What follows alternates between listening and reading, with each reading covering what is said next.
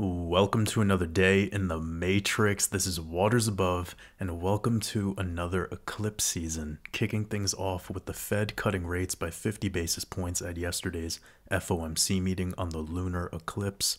And as you can see, the markets have immediately responded bullish to this decision.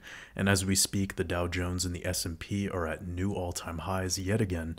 And the S&P is on its way to my next key target I revealed almost a year ago of 5,900, synchronizing with the 59 code for this year of the dragon.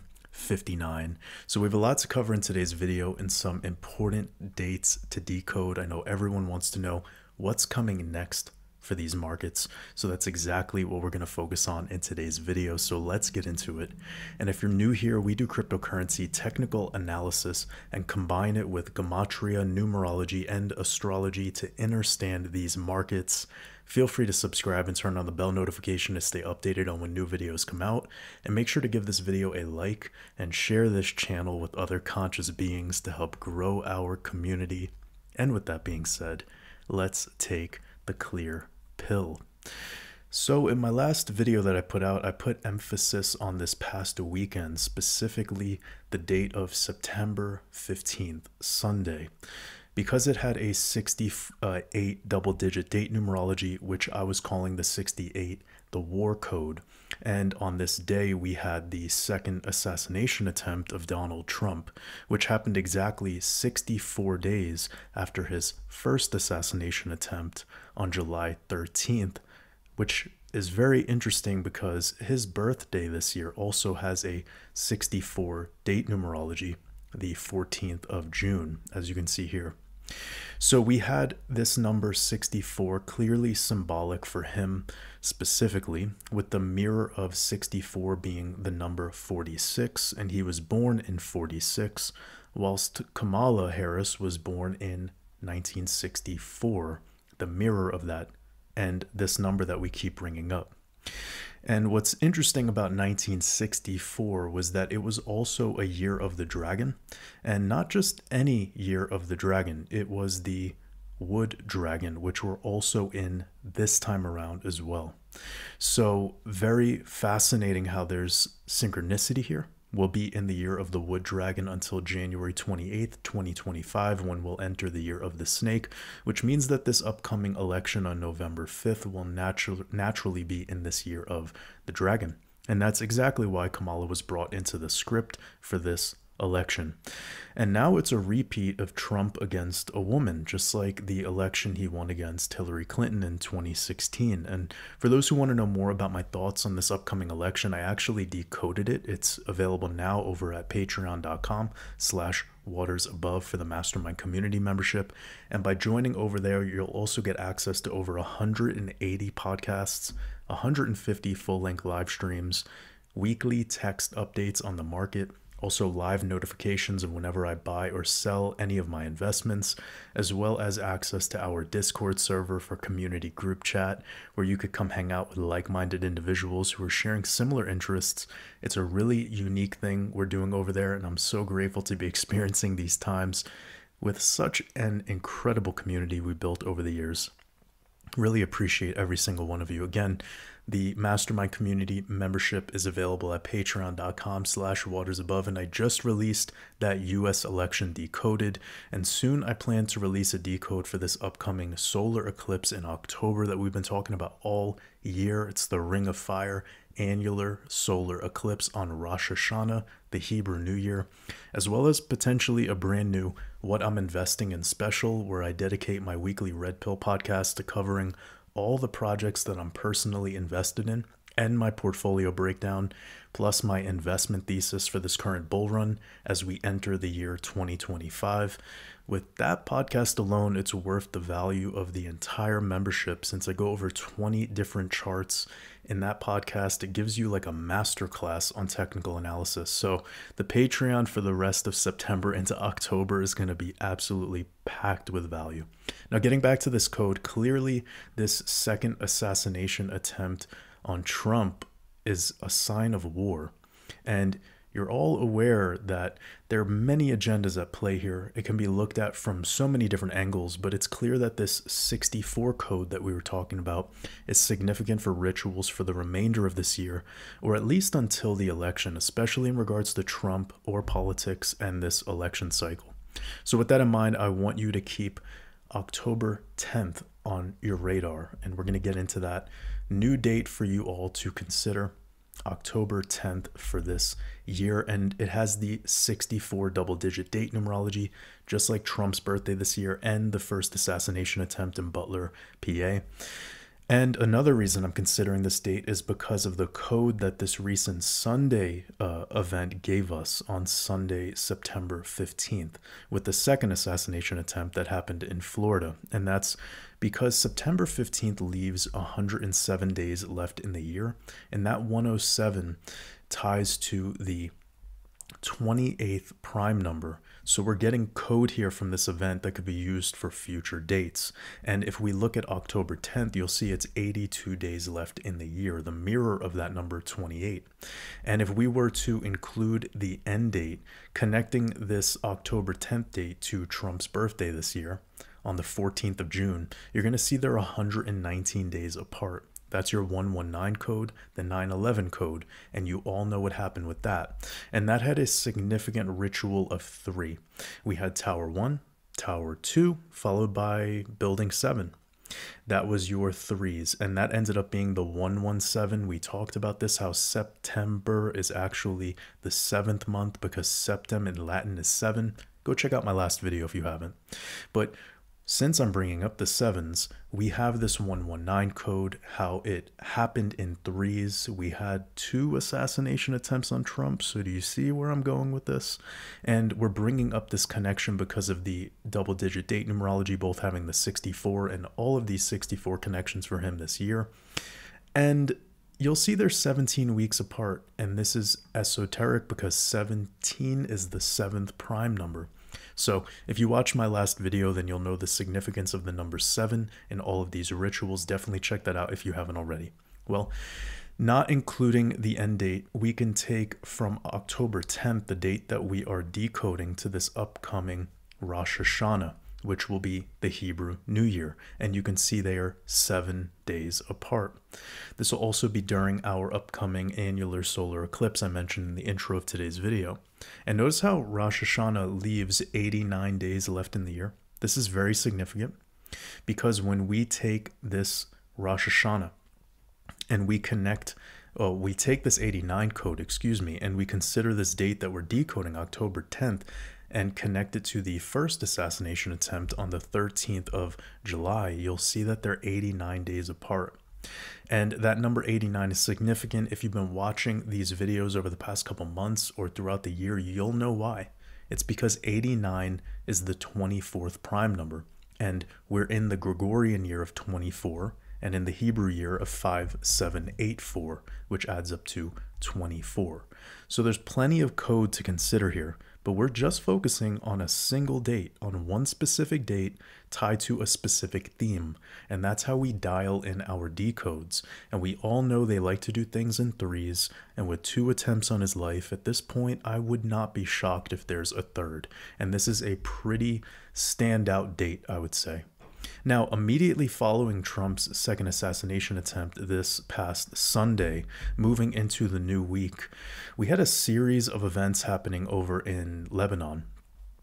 And effectively pagers exploding and allegedly even mobile devices, including iPhones. And this all started on the 17th of September and it continued into the following day, September 18th.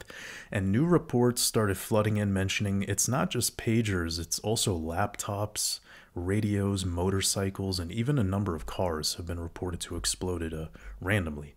And I'm sure many of you here remember several months ago mentioning the key dates to look out for in regards to specifically the nation of Iran and this war.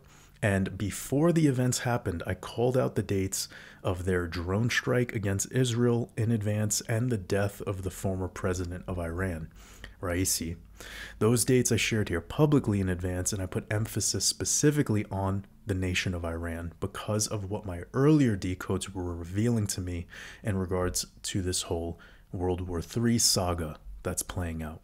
And I bring up this regarding Iran because once Iran had these events, I brought up Lebanon to watch out for next in several of my live streams, videos, and podcasts. And here we are. I'll assume these recent events in Lebanon will push them into war. And the second remote attack that happened on September 18th was on a date that I actually brought up. I brought this up in my last video, and it was tied to October 7th of last year with Israel declaring war against Hamas. And you'll see this October 7th date to the 18th of September. Again, brought this up in my last video. Check it out if you haven't already. It's the 1111 code, 11 months and 11 days apart. So with that out of the way, next is Egypt and Turkey. You heard it here. Two very important layers to World War Zionism. Interestingly enough, by the code, if we start going into the Gematria of all of this, I want to show you some syncretism here. We have Lebanon giving us this 28 code. Also, Egypt, just brought it up moments ago, 28. Also, Turkey, 28, as well as Zion, 28 in the same cipher, as well as Israel, 28 in the same cipher, as well as Zionism, 28, same cipher as in Lebanon. That is who is under the crosshair.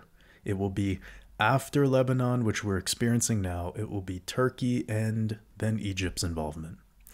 Now, when we're talking about this 28, just to give you a quick lesson on this, 28 esoterically is 2 8s. That's the power number 88. It's tied to the sun and the moon. With the sun, you have the analemma, the figure 8 pattern. This is talking about the sun and the moon, which is the physical essence of the simulacrum and the spiritual essence. So 8 times 8 is 64. And remember earlier I mentioned how 1964 was our last year of the Wood Dragon. The exact Chinese year we're in now, the year that Kamala Harris was born. Also, the mirror number would be 46, the year Trump was born. And that's who is facing off in this political Royal Rumble. And since I brought that up regarding the year 1964, I want to actually check in with the S&P 500 chart. It's kind of celebrate the fact that we are at new all-time highs today and get into this chart of 1964 during the year of the Wood Dragon, which is the year that, as I said, we're in now. And what's interesting about this year is that out of all the dragon years, this was one of the few that did not have a correction into early November. And that's what the typical pattern we see during dragon years. We see that we actually top out in September, kind of keel over with that micro top, head into about 10 days after the election with a correction, and then we pivot out of that, make our kind of higher lows, and then we head to another leg higher to finish off the year. Well, in this case of 1964, as you can see, in September, we pretty much just kept chugging to the upside over and over and over and over again, all through October, and even topped out in late November. So we kind of have a different pattern here. And as I've shown you many times here on this channel, we've been tracking the year of the dragon since before February of this year. And I showed you going all the way back to 1928. So with effectively almost 100 years of data. So we're not playing games here. We're really trying to decipher what these markets are doing and adding in these elements and trying to simplify it all for you guys. And I hope that this has helped. So we're here, we're just matching the Chinese year that we were in, the last exact version of it, Wood Dragon, and we topped in the last week of November. We had a decent correction right here into mid-December, which also was probably a full moon. Let me see if this will load up. Yep, basically within a couple days of the full moon in December, and then we also just kind of continued off to another leg higher pretty much right there into the end of the year. And this also, I remember checking it out. This was a lunar eclipse, I believe. Yes, it was. So we're looking at the eclipses in 1964. We have right here, December 18th, lunar eclipse, total lunar eclipse. Of course, also the last eclipse of the year, but I want you to keep that in mind because we are about to approach our last lunar eclipse of this year on October 17th, and it's a lunar eclipse, although it's not a total lunar eclipse. So there will be differences in regards to the energy. Also, back in 1964, it was a much different world than it is today, so there's plenty of other things to consider, but again, we're just sticking to the esoteric right now.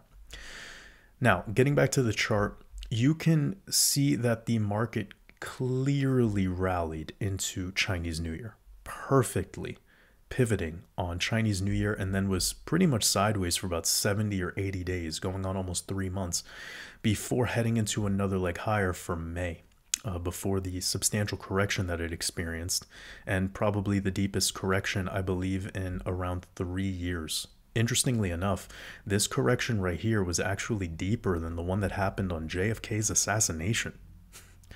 And that was an actual assassination, so it shows you how little the market cares about those sorts of things. It's crazy. And no offense, I'm not trying to trigger anyone with what I'm saying there, with your belief in politics and Trump and whatever. I'm just letting you know that for the people that are worried about that sort of stuff when it comes to the investments, the market doesn't really give shit. It's pretty obvious. Look right here. That's the correction that we had for the JFK assassination. And then within a week, we were pretty much right back up and heading into new highs. So just to calm everyone down who are worried that this will somehow lead to some sort of market crash, you just got to remember that the market doesn't care about presidents. They're using presidents as puppets for the populace. They're just talking heads. Now, I should get back to this. What's so wild about this correction that we had from May 65 into June 1965 is that the market topped out right before the first total eclipse of the year. And that's really important to mention. And it's really interesting to see how eclipses play a role in the traditional markets as well. But that's just a side note. And I bring that up because you guys have heard me say month after month, it's the March lunar eclipse of 2025 that I'm not playing games with. And I think that we have potential for this whole market to move up into the March 13th eclipse, probably topping by the end of January or sometime within February. And of course, isolated incidences with altcoins and certain tech stocks or whatever. But generally speaking, I think we will top out before the March 13th total lunar eclipse. Now that that's out of the way, it'll be interesting if we actually copy 1964, the year of the wood dragon, like we're in now, because so far, I mean, it feels like we kind of are. And let me show you why. I'm going to hide this for a moment. I'm going to bring up the S&P and just kind of show you a couple of the similarities. Just look at the structure, and I'm going to have this correction, this final correction over here, synchronized with this correction over here, the best that I can. Let me widen this a little bit. All right. So a couple things to mention is how we peaked into July, followed by a pullback into August, and then we started making new highs in September. So let's look at 2024. We peak in July, we start a correction into August, and then we make new highs in September. Similar structure to what we're experiencing now. I think that it's best that if you guys have the time, line all this up. Don't take my word for it. Test it out for yourself. I'm not telling you to believe in anything that I'm saying here. Just keep your mind open to this stuff. That's what I've done. That's what I've been practicing over the past couple of years, past 4 to 5 years, and it's changed my life. No longer looking at the market for what we're being told through the news cycles, kind of protecting my energy and just putting it towards what I believe actually runs this market, which is Gematria, Numerology, and Astrology. And we've all heard the quote, you know, millionaires don't have astrologers, billionaires do. So keep in mind, because we have a FOMC meeting coming up immediately after the election, which I find that to be very sketchy. But I want to bring this up because I said that there's a possibility that we could have a similar year to 1964. And again, we topped out after the election, just about a week or so after, and then had this correction into December. So I wanted to find, like, in our recent history where that could be the case. And this is actually making me think about how this upcoming election could have a weird, results poll situation where it could go like 2000. Remember the year 2000 with the recount in Florida in the Bush and Al Gore election, which was also during the year of the dragon. right here. So we have the dragon year synchronized as well. And I'm just bringing this up because I feel that this is a very awkward election and we probably won't get instant results. So we do have the event that happened back in 2000. It took 5 weeks for that to come to a conclusion, and coincidentally, the date that ritual ended, I believe, was December 12th. And look at how in 1964, the market kind of pretty much corrected into that time frame, mid-December. Imagine that. These years are so synced. It's crazy. And I'd go ahead and assume that if we were to have another weird election like back in 2000, that the market would sell off due to uncertainty, no different than it did in 64 in this kind of posture. And then naturally, once the mess is over, it'll instantly recover. And I do not see our market turning out like the year 2000, which was the dot-com bubble, and I'll tell you why. It's because then we had a Shemitah year, and that's not the case for this year in 2025 or in 2026. So I don't see it turning out into that situation as well. And let me pull that up just so you have a visual. I'm going to be going back to 2001 and show you this red box over here is what I'm talking about. So we have this red box was the dot-com bubble and also the 9/11 ritual, which kind of ended off that Shemitah year. Now, when I go to 2008, which I feel is very important to bring up because over the past 24 hours, I've personally seen, and perhaps you've even seen, countless analysts mentioning how the last time the Fed cut rates this much was back at exactly September 18th of 2007. And I want you guys to consider why that's important and what they aren't realizing, those analysts. And now I'm not trying to throw shade at anyone. It's just you guys come here for a different take on the markets, and I'm going to reveal to you the machinations of why these corrections happen. Also, why these bubbles form. So back in 2007, we had this famous housing market, subprime mortgage crisis. They've made movies about it, documentaries about it. You all know. And as of yesterday, because of what the Fed did, many analysts are just jumping to this conclusion that we're going to repeat that because of the timing and this, that, and the third. Well, the start of this Shemitah year was September of 2007. It was September 13th, Rosh Hashanah, the start of their sabbatical year, which lasted until September 30th of 2008. And if you look at the S&P chart in September 2008, now you'll know exactly why the market crashed immediately after the end of that Shemitah year. It was not about the rate cuts. It's a market ritual orchestrated by the same bloodlines that run the Fed, that run the entire banking system, and the same bloodlines who orchestrate these wars, including the one that's going on now. Now, it's important getting back to 2024 and 2025, we don't have a Shemitah year.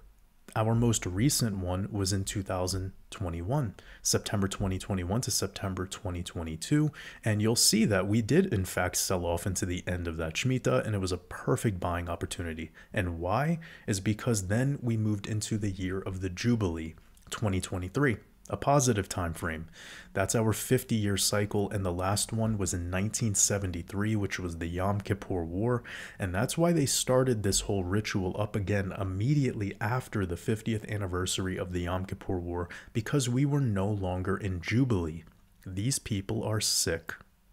But based on where we are now, with all things considered, it's why I am not anticipating a repeat of 2007 or 2008 or 2001 or the year 2000. Although I am well aware that we're in an everything bubble. And that bubble will, of course, pop in due time. But not yet.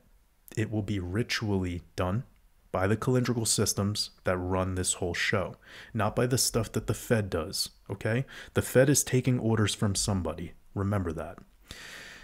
But with that being said, it is important to bring up the month of October, since that it is known to be a month of Black Swan events, and although I am not calling for a Black Swan event in this situation, I do need to mention a crucial date, and that is October 14th. So let's quickly get into that, and then we'll get over into the charts for the crypto market. So I want you to keep this date in mind. Of course, with October 14th this year, you'll see the thing that I'm pointing out. It's the 68 double-digit date numerology. I don't have to prove anything at this point regarding this particular date because it's proven itself. Every time we have these 68 date numerologies, something significant happens, notably just the last time, this recent Sunday, with an assassination attempt on the president, who's somebody who's running to be the president and a former US president, and probably one of the most famous people on earth. So why this is significant is because October 14th will be the last 68 double-digit date numerology before the US election, the election that this man I just told you about will be in. And it also happens to be the start of the 42nd week of the year. And I've been bringing this up lately. I mentioned because the key number of this year is 24. The mirror of that number is just as important, so that's 42. And the 42nd week of this year also has a lunar eclipse. It'll be the last lunar eclipse of our year, and the next lunar eclipse we'll be having will be March 2025, about a half a year away from now, which gives us this window we're in from now until then, since we entered eclipse season officially yesterday. So we have the date of October 10th, I revealed to you a little bit earlier ago, and October 14th to consider if we are to have any significant events before this election that could throw a wrench in the normally scheduled program. Now let's get into the charts, starting with Bitcoin, and just kind of check out where we're at right now. As I filmed today's video, Bitcoin has almost made it up to 64K. Quite a recovery. So we have recovered back to pretty much last month's highs, and we'll have a couple of days to figure out if Bitcoin wants to break this key level of the late August 64K peak, which you can see led to another pretty uneventful, I should say, correction. So let me turn off all of this noise and just get to the candles and have a clean chart for you all.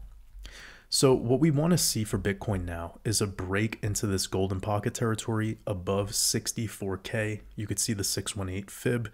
Getting daily closes back above that would be great, because we would be reclaiming these resistance levels that we had through the end of August before another deep correction, and we would be seemingly in the posture of what we could consider a trend reversal. Now, of course, not just a daily candle close above 64,500 would be good. I would like to see a 3-day candle close above 64,500. That'd be even better. And since we brought that up, it's important to actually load up our moving averages, and we'll see this white moving average right here. It's the 55 simple moving average. That's a key level to reclaim for a more substantial recovery, and we are right above it right now, and the next 3-day close comes in at the same time as our weekly close for the traditional markets, and that's tomorrow night. So if Bitcoin can put on another 2% and get to that like 64,500 level, that would be a very confident sign that we can start retesting 70K in October, pretty much around the final solar eclipse of our solar cycle. But until we reclaim that level of 64,500, which is about $1,000 from where we're trading at as I record this video, no parties just yet. We all know that a lot could happen in 24 hours in the crypto market, so stay neutral for now until we have confirmations. Now, getting back to the daily chart, we do have this green moving average right here. That's the 200 simple right above us. It would be ideal if we could reclaim that level as well and start treating it as a support instead of a potential resistance. So keep that in mind, because we were shortly above that back in August and we could not hold it as a support. So key thing to mention is if we could reclaim that level, let's start holding it as a support. And the last key thing to bring up in regards to this analysis is our upcoming weekly close, because it's actually going to be a bi-weekly close, a 2-week candle. And you'll see the level that we're up against is 64,500. So that's the most important level right now. We need to get above 64,500. The weekly close will be coming in Sunday night, September 22nd. If we can get a clean close above 65K without a CME gap, that would look great. and could finalize this corrective and sideways energy that Bitcoin has been stuck in for over half a year now. And my intuition says this is when we start playing out the next phase of this bull flag that we're actively in. And let me just pull that up really quick for you. I believe I have the chart right here. The idea behind this bull flag is not for it to be the cleanest in the world. It's just to show you some of the key touch points that we've had and kind of eliminate the extremes in the data. So it's a tighter range than usual, starting at the all-time high, hitting as many touch points as possible with the most recent rejection. And again, on the supports at the bottom, it's just a parallel channel, and we've broken through the heart line of the parallel channel. We're heading towards the top of this resistance. We can be moving into the next phase of this if we not only clear this top, but if we can backtest the outside of this resistance and break out further. And anything above 68K right now, I think would be all it takes. So keep those levels in mind. 64,500, absolutely important. If we can get above 65K and start closing 3-day, 5-day, weekly candles, we're golden. If we can close off the month of September above 65K, beautiful. So interestingly enough, this bull flag, I'm sure lots of analysts are talking about it, hence why I'm not talking about it as much, because everyone and their mother knows about it. But what's interesting about it is it has a measured move up to exactly 100K. So I just want to speak on this real quick. I personally suspect that there would be a pause for Bitcoin around 88 to 94K, just to confuse retail into FOMOing into that breakout. Perhaps a short like 10% correction from there and then continue higher. So that'll be how the first phase of price discovery goes for Bitcoin, which I cover in depth in my crypto decoding blueprint. It's a 4-part series dedicated to this bull run leading into 2025. It's available at watersabove.com. You can see right here in this crypto decoding blueprint, I go over everything, all of the keynotes, and I even have a sneak peek decode for the year of the snake, which I just started working on the full length version yesterday. Really excited to get that one out too. It'll be released in January of 2025. So you'll be getting access to this crucial information almost a half a year in advance. Really stoked to see how the rest of this run progresses. But again, I actually go through the remainder of this bull run and everything you need to know even into 2025. It's available at watersabove.com if you're interested in step-by-step tutorials and how to decode this market. And that's where we'll wrap up today's video. Remember, for those who are primarily focused on XRP, we still need Bitcoin to break out into price discovery with a surge in Bitcoin dominance above 60% in order to see expansion in XRP. I've been saying this for over a year now in all of my videos, all of my podcasts, and all of my interviews, and I'm sticking to it. So don't get discouraged because we're getting really close to this final phase of the bull run. The solar eclipse is less than 2 weeks away on October 2nd. You can see the countdown right over here.